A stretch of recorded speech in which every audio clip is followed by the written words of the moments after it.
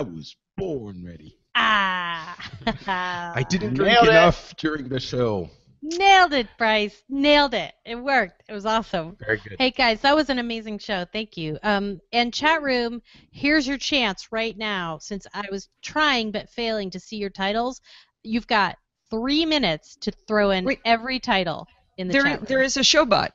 Did you see? You didn't see? No, but it doesn't. Yeah, it doesn't Todd work. put one up. I'm getting a bunch of them. There's some here, but I think people maybe didn't know about it. Yeah. I thought it was from yesterday. No, this is yesterday. This is for Cord. No, this is about Facebook and Medium. The one I'm seeing. It's not on Showbot. Showbot. It's a different one. It's here. Where? In the chat or in the Google Plus. There's another Showbot. Amazing. Todd got it up there so we could. Yeah, this is what Alpha Geek Radio uses. I'll link it in the. Oh well, there you go. Yeah, dctv.link/ag Showbot. Okay, let's go check it out. I'll still accept titles in the chat realm though. Suggestion bot. I like that. Okay, professional medium. Oh, I like that. Professional medium or amateur Facebook. Boston Dynamics does it Terminator style. Nice. Good job, SP Sheridan. Can't we find a good medium? I like that. IRS internal rating the system. Facebook notes. I like Tumblr, lol, but I don't think that's gonna fly. I really like That Old Shoe Facebook. That was one of my favorite things that may have ever been said on this show. I really love it. It so entirely sums up what Facebook is. Oh, that old shoe. And also a giant company that's going to take over our lives. Is that a saying? Because I'd never heard that before. No, it's just great. It's just a great poetic expression. We can go with that. I kind of really want to go with that, but I'll give the chat room a little time to decide. Sometimes I don't understand the words that come out of my mouth. And, I'll just say, as someone who was actually let go from a company that adopted stack ranking, I have some... Not a fan? Well, all right, so no. In the immediate... Here's the interesting thing. It was both unjust and incredibly just. And it was such an interesting thing, like in the company that I worked for, basically an entire org collapsed. And I was just one of the things that collapsed within the entire org. And so that was a failure because I actually was doing, in some small way, a very good job that didn't deserve to be let go. But there was no way to fix it because there was no org. And it just no org left.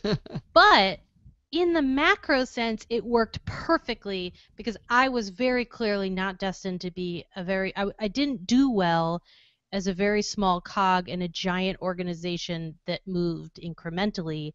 I clearly work much better in the wild, wild west of two-person media companies. So in some senses, it got it exactly right, and I'm much happier human being for it. So it's interesting.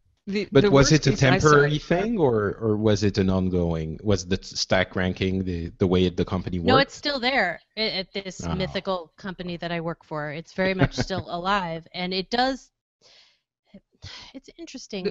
The worst case I saw of it was this company I was in. Our engineering organization was 8,000 people, and the vice president of engineering decided that we were going to stack rank all 8,000 in a list together, segmented by their level. So level 7 separate from level 6, 5, 4, 3, 2, 1. So we ranked 8,000 people. It took us 2 months of every single manager in engineering doing nothing but working on ranking the people. There's your productivity improvement. Maybe we got out of everybody's hair, though. All the managers were out of the way while everybody could keep working. It was a nightmare. Went for 3 years that way.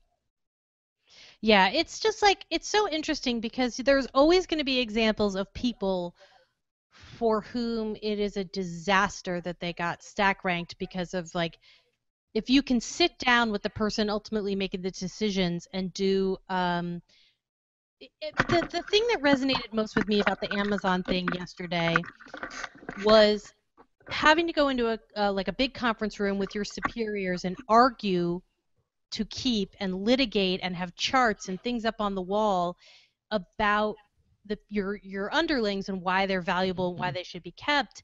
And that happened. That happened to me. I was one of the people up on the wall being fought for, and you know what? Like it did rid the company of people whose destinies were elsewhere. Because really, everybody who got let go ended up with a lovely destiny. The thing with Amazon, I still stand by this, what I said yesterday, is that I still think it's just a failure of proper hiring practices. You essentially do kind of like a filter feed effect where you grab as many people who match all the dots that you want, and then you just kind of let, like, okay, we'll shake them out and see what's left. And I don't know. I don't think that's the most effective use of resources, because you essentially waste time and energy training staff up and trying to integrate people who, if you used an HR system that wasn't an automated system, and that's what they use, right? It's good. They go through and they say, okay, the computer says these two, this person qualifies. We'll just bring them in and interview them, because for the 5 spots that we have left or something. I don't know. It just seems kind of a back end way to kind of do something that should have been done right the first time. Yeah, and the other thing that I would say about it is that the one thing that stack ranking fails to do is calculate the intangible benefit of people, which is oftentimes I have found in many companies the people who are, I don't want to say good people, but who don't politic, the people who don't politic, who don't climb the ladder, who want to do a good job the right way, are often the first to go because they're not politicking and they're not fighting for themselves. I know this. I know of this firsthand, and I won't say where, but it is, especially with large organizations, it is not uncommon to find kind of a weird, I hate to use this term because it's so used so often. It's a very Game of Thronesy. Right. Like everyone has their own fiefdom carved out, and even within a large organization, it's sometimes impossible to get anything done reasonably without, without oiling the right gears to get what you want. And unfortunately, that also affects your employee motivation. Right? If people are working at a job and they see no future, they see no chance for advancement, or even, it doesn't even have to be like to the next level up. It could just be laterally. You're not going to get the best out of them. So you could have a very bright, capable individual who is performing at 10% of their capacity due to, it's a very high school thing of, personality disagreements. Yeah. I did learn, however, the one good thing about going through that system is that I did learn, too late for the company that I was at, but not too late for the rest of my life, that you have to sell yourself everywhere you go.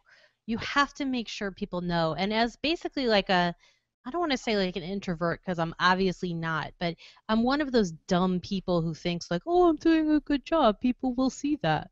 And like, you know what? That ain't true, because the people who are in charge of you are doing a lot.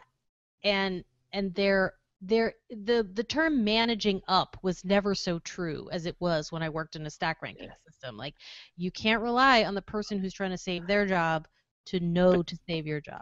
By the way, I have a message for Tom. I do a really good job at hosting shows. I think I'm funny and also considerate, which is a rare quality. So yeah. I think we should do fake show title. Yeah, you know what we should do? I know what we should do, and Tom will hate this, so we're probably not really going to do it. But we should do a mock stack rank.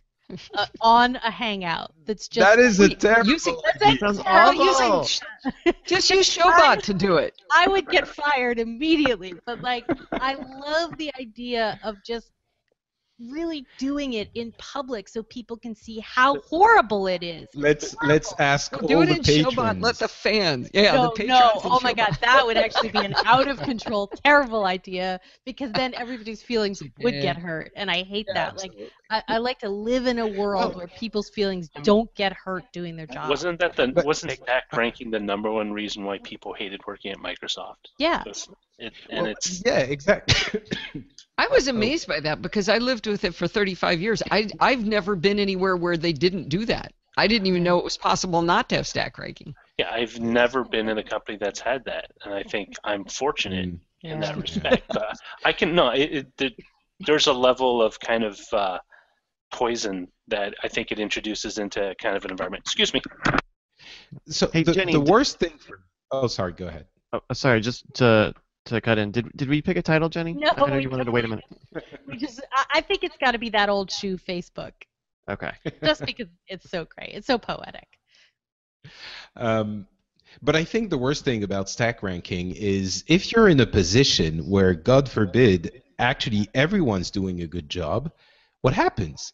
You're actually gonna get rid of someone who is doing their, we're joking about the thing at DTNS, but as a thought experiment, if we had that kind of management ranking, you would have to get someone, try to think of who you would have to push out, and you're like, well, everyone's cool. Everyone's good. So. That's the thing. That's the thing that stack ranking absolutely does not account for in the micro, which is I worked at this mythical company that certainly nobody knows who I'm talking about. I worked on a very small team, and everybody did their job very well. And that's what was so brutal, is that then what your manager was doing was going into their superior and arguing that my team is the best, your team sucks and has more fat to cut. And it's a terrible thing. Like, there is nobody on this DTNS team who, if we were a team in a corporate environment, should be cut. Everybody has fantastic value, except Ellie, I think, because all she does is go blah, blah, blah, blah, blah, all the day long. Look at her adorable little face right now. I think she was saying LOL. Yeah, basically. Yeah. She is the target, age demo, group for right. Tumblr. So look at her face. We're getting some feedback from one Ace Detect on Slack, which is one letter away from stack, by the way. And he reminds the patrons that for the stack ranking for DTNS, really employees, it's Tom Merritt. Yeah. It's one person. It's one person. As he said. So. But he did have another good idea, which is let's stack rank tech CEOs. Ooh. If we did a stack ranking where we're forced all the tech CEOs to, I guess that's called Wall Street, but and it is ruthless, but it does create lots of wealth. So pros and cons. Yeah, pros and cons. All right, well, I think we've sort of covered it. Guys, thank you so much. Run this into the ground. A fantastic episode again, and thank you, Bryce, for making it actually go and be hearable and watchable. That is so awesome. And thank you, Roger and Ellie, because you guys are the future. Thanks, everyone. Goodbye, YouTube. Bye-bye. Bye, YouTube.